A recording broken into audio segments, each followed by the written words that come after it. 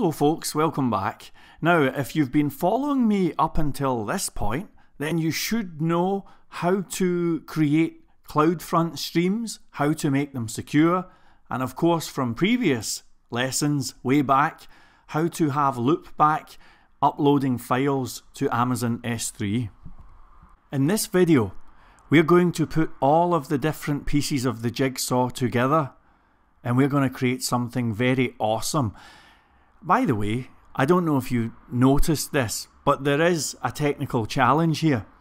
The technical challenge is that when we built this container that could upload files to S3, it was very nice. I hope you enjoyed the tutorial. And one of the nice things about it is that the container was serving us the S3 files. The S3 files, in other words, were coming through the API, through Loopback. And Loopback was kind of policing all of that for us.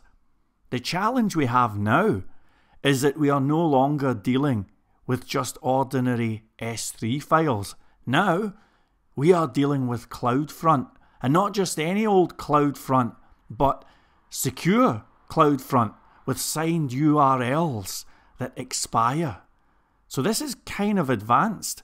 And interestingly, I've had a look around, you know, the different forums and websites of the world, and this question has came up a few times. How do you stream with Loopback? How can you do that? Because that is a challenge. Now we are effectively taking something that's out with the scope of what Loopback can handle, and we're asking Loopback to go and somehow handle that. Well, I have found a way. So stay cool, and we'll put some pieces of the jigsaw together quite quickly, and I'll show you how this is all going to work. So to kick things off, I'm going to assume that you've got the thing running, and I'm going to go into lesson here in our Explorer, and you'll remember we've got a whole bunch of endpoints. One of them is lessons/ID, okay? And that's obviously going to give us a lesson, and it's going to do so when we pass in an ID. Now this method here has a name.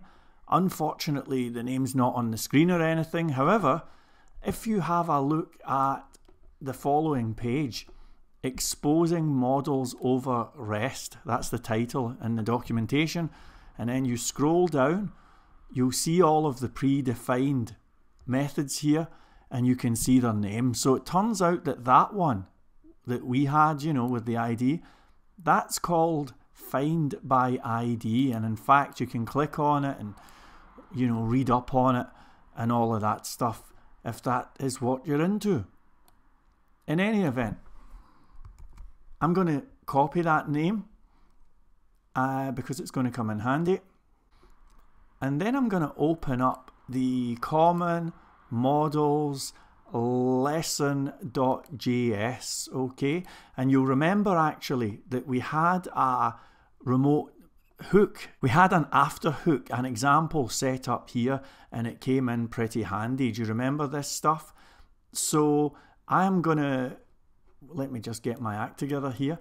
I'll chuck that find by ID thing there so that I've got it in place, and I'm just gonna copy the after remote here that we had on members when we were just testing that out, and I'm going to paste this in like so, and then I'm going to change a few of the different things. So it's going to be lesson after remote, and it's going to be called Find by ID. Okay, and this thing is going to have a look for context. Actually, do you know what it's going to do? Let's just make life simple. Let's just say context.result.cf_URL equals www.the_cf_URL.com. Okay, and then it's just going to say next. Okay, so let's save that. Let's restart the server. Here we go. Okay, and now I'm going to refresh this Explorer here. I'm going to go into lesson, and in fact, let me just something about the Alexa like there that I said. I'm going to grab a lesson here, this Learn HTML lesson 2. So I'll grab this ID and we'll close this. And then I'm going to go to this one here, which is find by ID, and I'm going to chuck the ID in like so, and then click try it out. So as you can see, everything works as normal, but this time it's giving us a Cloudfront URL, albeit a dummy Cloudfront URL, but nevertheless, this is absolutely fantastic. This means that whenever we're doing a query, find by ID, we can also, while we're doing that, pick up that fancy URL that's going to let all of the magic happen. Now, when we started this whole thing off and we mapped everything out, I always knew that there would be a chance that the structure would change. So you see where I've got video URL here? We really don't need that. We should have just said video, you know. So while we are here, let's do a little find and replace, shall we? So I'm going to take video URL and we'll replace with video. Okay, and that's just replacing site-wide. Hopefully, I mean, if loads of stuff come up, well, there you go, one file, that's good. Excellent.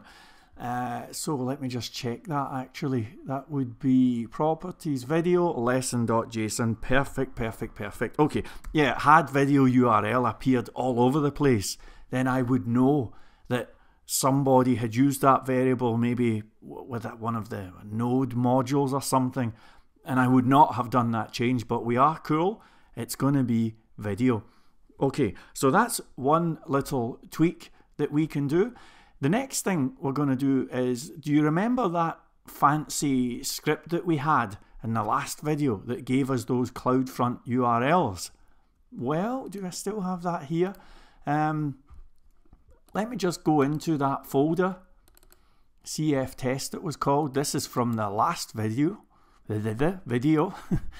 I'm going to grab all of the code from the last video here, and I'm going to paste it right inside this after remote thing, like so. Now the spacing is a bit mad, but I think we can do this actually. So something like that, and that is going to be fantasticola. And you see how we had it saying signed URL here? I'm going to change that to say context.result.cf URL equals all of that, and then we're going to say next. So now something absolutely fantasticola has just happened. I'll space this out a bit. Now we are using our awesome script from the last lesson, and we are adding it right here onto Loopback. But of course, we do need to do our npm install, so let's just do that. So it would be, just going back up, npm install aws -cloudfront -sign. Okay, so that's now added, and I'm going to just say node dot, just to give you an idea of how this could potentially work. I'm now going to go into this lessons ID thing here. Okay, so we've got an ID left over. I'm going to say try it out. And look at that. It's giving us a fabulous and glorious Cloudfront signed URL. However, when we look at our after remote now, which is where all of this stuff happens here, you can see that we have a fixed URL here. You see that?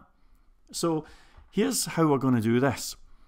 When we come in to this thing here, this after remote thing, right up the top here, I'm going to say, var video equals context.result.video. Okay, now just to test this and nothing more, I'm just going to do a little console log, see what happens. Okay, the video is video. Okay, so close that, we'll start it up again. Okay, and remember folks, there is no field called video. Okay, so if we go try it out, everything works, and over on the console it says the video is undefined. So let's say if context.result.video, haha. So that is basically saying, look, if this thing exists, then we're going to run all of this stuff. Now, I'm confident this will work, so I'm going to just take this out, do this, and that is pretty cool. I'll space this out, I think, just for neatness. And I've started an if statement here, so it's probably a good idea if I close the if statement. That's good. Everything looks fantastic. And all that remains now, folks, is to head down here, and we're going to say var video equals context.result.video, and then I'm going to break into this section here with the URL, and I'm going to add in our new dynamic video variable. And that's it. So let's test this out, and we'll shut the server down and restart.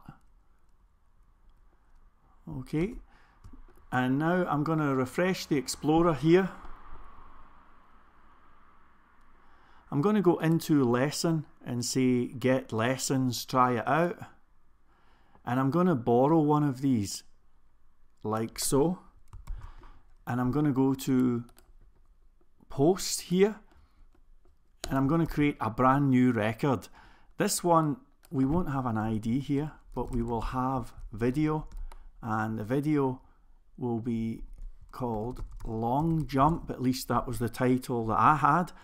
And this is going to be Learn HTML Lesson 4. So I've added a new record here. Try it out. Now notice folks, this new record, unlike the other records, this one has a video property. If I now take this ID here, and we'll close this down, and if I go to find by ID, which looks something like, there it is, and I'm going to add in the ID of the new record, try it out, and as you can see, it's returning the Cloudfront URL. If we go to the terminal, everything is fine, no errors, everything looks fantastic. If we go to get lessons again, try it out. Let's get a lesson that does not have a video, like this one here. So we grab that ID, and then I'm going to go to find by ID again. We'll chuck in this. Now remember, this one does not have a video property, and if we try it out, you'll see everything is fine. The URL is not returned because we don't need it, and of course there are no errors on the server at all. Alright, now that was a pretty intense video. It was a little bit longer than most of the other ones, and I know that I was going quite fast, and I think it's safe to say that I laid a lot on you. However, you'll be glad to know that from here onwards, it's all easy. I don't think there's going to be any videos that come anywhere close to that in terms of difficulty. I'm going to do one more video talking about videos, funnily enough. And then after that, it's just all standard stuff like, you know, authentication and all of the normal stuff, validation, all of that stuff. So everything from here onwards is going to be much, much easier. And I guarantee the next video will be a lot shorter. So congratulations, we are on the home straight.